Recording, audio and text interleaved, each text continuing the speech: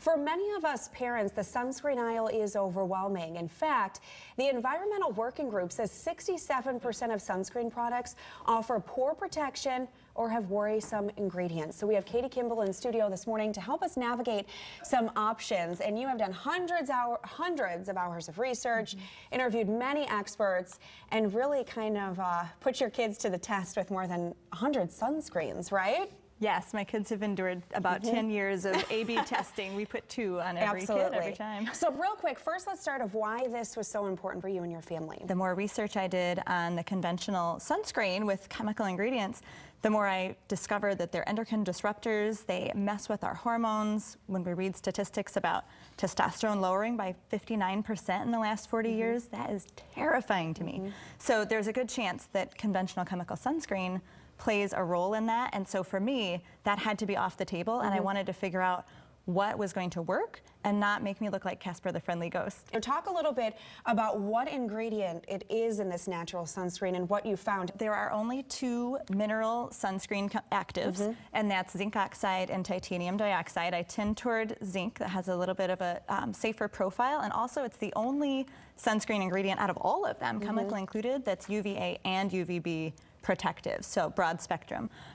So here in the middle we've got 10 out of 100. That's it as far as the ones I most recommend. Like I had really high standards. So when people say like you're going to look white, I would disagree. They work.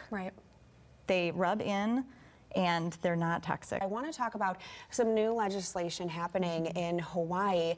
I think that's really important because it sheds light on kind of the issues surrounding the chemicals found in our conventional sunscreen, if you will.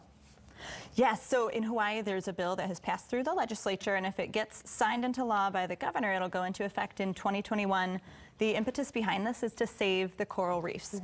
There was a study done in 2015 by Craig Downs that reflected studies in 2007 and 2008, all showing that oxybenzone and octinoxate, both very common ingredients in chemical sunscreen, are damaging to coral reefs and marine life. And in fact, they tested the coral reefs in Hawaii and found 3,000 times the toxic limit. They say the reefs could literally die off in 10 to 15 years if we don't take measures now. I don't like the way that the opponents of this bill are talking right now. They're kind of saying, oh my goodness, everyone is going to stop wearing sunscreen and we're all going to get skin cancer. And it's like, you know what? If 70% have these bad ingredients that might be banned, there's still 30% out there that are like the ones that my family has tested that are based with zinc oxide. And talk a little bit about the science behind how it works compared to the chemical sunscreen and the way that the zinc oxide works in kind of, you know, with the sun. Sure. So both, of course, are trying to protect us from both UVA and UVB rays. The conventional sunscreens with what we're calling chemical ingredients, obviously all the world is made of chemicals, but they're causing a chemical reaction on and under your skin, and that chemical reaction is a little bit unstable. It releases free radicals. So those are cancer causing, and that's one of the reasons that I stay away from those. Zinc oxide and titanium dioxide are both minerals. They're very stable, and so when they absorb those UVA and UVB rays, they just give off heat, which is, of course, not a big problem. And they also will not degrade in the sun, which is huge. The other sunscreens, the reason you have to reapply after 2 hours is that they're actually degrading in the sun and becoming ineffective, whereas zinc oxide, as long as it's on your skin, it's working to protect you. What would your biggest message be, I guess, to parents listening who maybe are even a little overwhelmed hearing this, right?